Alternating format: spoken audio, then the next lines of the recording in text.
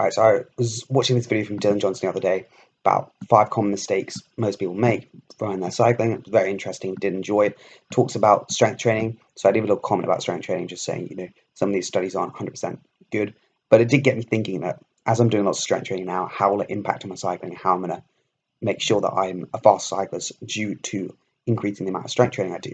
So we've got TomBell.co, good lad, was my coach last year, rate him very highly. If you need a coach, definitely check him out.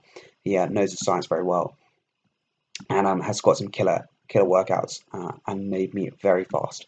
So anyway, he goes on about this, about strength training, the performance benefits. So we're just going to go from here. Overall strength, which is obviously good. Force production, basically you can sprint better. Injury prevention, which is also good as well. And it is also muscle economy. You become more efficient. So he says the best thing to do is to start out with some easy strength stuff, body weight movement, so you get your body used to doing it, and then you want to calculate 1 rep max, etc., etc. So he's then got another one which is all about how to incorporate it into your routine, which I think is also very useful. But I'm going to touch on what I've done as well and how it has benefited me. So first, we'll go over to some important studies. So this study is all about people who are elite level athletes, and that strength training was very good for them. It included that strength training can lead to enhanced long-term and short-term endurance capacity in well-trained individuals and highly trained top-level endurance athletes with the use of high-volume, heavy resistance strength training protocols. So yeah, that's the sort of thing you want to be doing.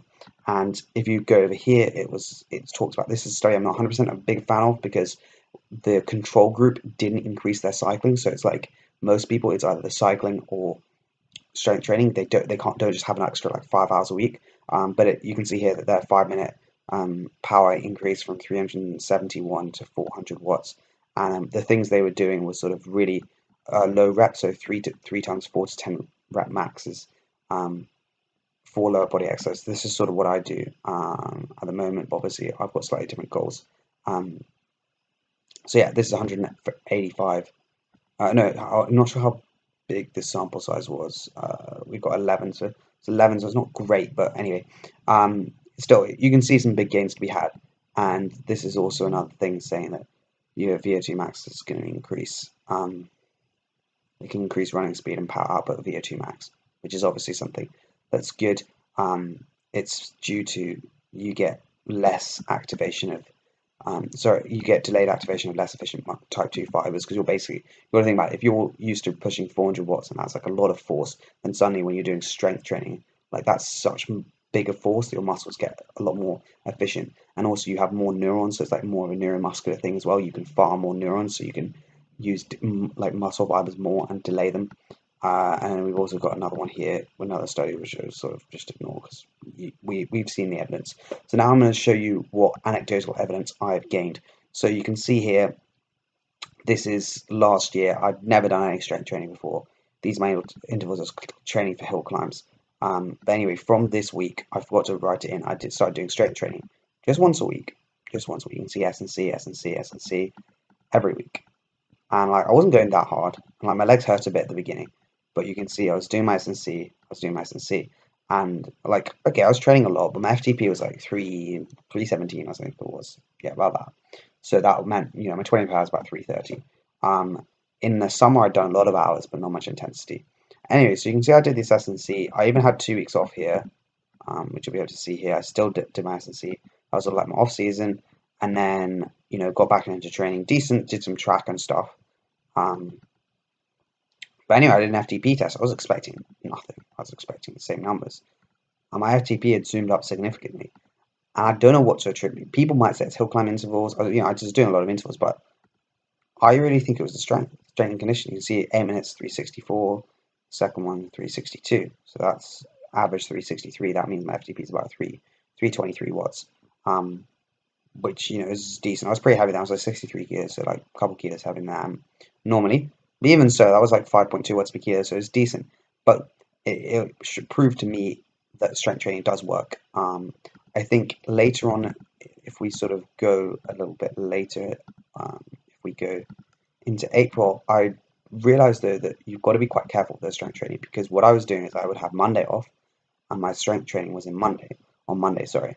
So what that meant is that effectively I was only having one rest day a week, because strength training, I think a lot of people make this mistake, is not a day off. So you can see here, this is another 8-minute test that I did, but I'm just trying to show. So normally what I do, so you can see I have a recovery ride here and strength training, and I realized that was actually really bad. I did it again here, and I remember doing some of my efforts and I just felt really, really bad. And then I decided, actually, what I need to do is this. I need to have a 3-hour ride. Okay, it wasn't exactly what I wanted. And I had my rest day on Tuesday. And I think psychologically for me, it was good as well. Because it meant I sort of like had the weekend 3-day block. And it meant that then, I'd done my strength training and I knew the next day I had a complete day off. Okay, fine, an hour, like hour of 50% FTP is pretty much irrelevant. But you can sort of see that I think it's really important to not do strength training as a day off. It's not. But I also think another thing that's important to think about is when you're going to do it. So I think, if you're going to do it on the same day as intervals, you've got to do the intervals first, but then your strength training is going to suffer. So you've got to think which way around. So for me, this was at 7 a.m. in the morning, so it's pretty early. So obviously I'm not going to do it intervals before. But endurance rides, I feel like 3 hours zone 2, it's not that taxing really.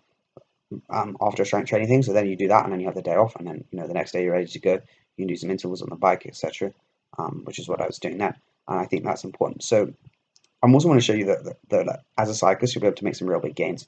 So obviously, like, you think I hadn't done any strength training pretty much since April, so I'd lost a fair amount of fitness in terms of strength. But this is my first strength when I went to the gym. So obviously, ignore the left leg, because that is my broken leg. So just ignore that, like, gains to be had. So this is the leg press, 25 kilos, right? Monday, 19th of August. You go to a month later, 59 kilos, 4 times 10 as well, including everything else. So you can see that the gym gains you can make are really big, are really, really big. And you might say, oh, how this is relevant. But I think what I'm trying to say is that you can see on these studies here the sort of gains that people are making. And I would imagine when they say these high level athletes here, they're probably doing a bit of strength training. If you're doing none and you start doing some, then I really recommend it. But I'm going to caveat that with something else, which is if you don't have the hours. So if we zoom back to, we'll go back in history to probably, I don't know, 2017, okay, let's say. So let's say we're in 2017. Here, I'm doing 8 hours a week, 6 hours a week. Would I recommend strength training then? I don't know, probably not. I probably wouldn't. I would say maybe you should do strength training if you could, like, small stuff, just maybe little squats or whatever. But I wouldn't recommend just going to the gym for like an hour, because if that's going to sacrifice a workout, I'm not sure I'd recommend it. So what I would recommend is that you should do strength training if you have the time. But if you're on really limited time, it's sort of like, is it going to, like, is it better than cycling? I'm not sure it is necessarily. I think if you have 8-9 hours to train, then you could definitely fit in half an hour of strength training on a Monday, half an hour of strength training on a Tuesday, on a Wednesday or something like that. And the other thing it doesn't really mention here is sort of how often they do it. I think, or maybe it does. Twice a week, sorry, it does, twice a week. And that's something I recommend. Because I made gains and I did it once a week, like cycling gains from going to the gym. So I reckon if you did it twice a week, that sort of is going to reduce the amount of loss that you have, because you think if you only do it once a week, you basically have a whole week where your body's like, what is strength training? Oh, I know, remember what strength training is. If you do it twice a week, then it's like there's losses you're going to have. Let's say you do it Monday, Wednesday, or Monday, Friday. It's like you're not going to lose that much. Your body's going to repair and it's going to hit the next strength training. So you're always going to have that stimulus and you're going to improve. But yeah, I still think you can see some big gains here. Monday, 19th of August is September 17th. Yeah, so the leg press is huge. You can see some of the other weights I'm doing as well. So I think it's really important. I think, how am I going to structure it in next year? I'm going to try and do two sessions, probably on a Monday, probably on a Friday or a Thursday, depending on my timetable. I haven't got it yet. And then we'll try and still do 15-20-hour weeks. You can see here, like, February 2019, 16-hour weeks. Hopefully I should be able to continue that next year as well, which would be good. So yeah, I hope everyone's found this video very interesting. If you have any thoughts about strength training, then please let me know. And if you have any thoughts, have you done it? Have you not done it? Are you a fan or not? For me, I don't like going to the gym too much, but it's tolerable.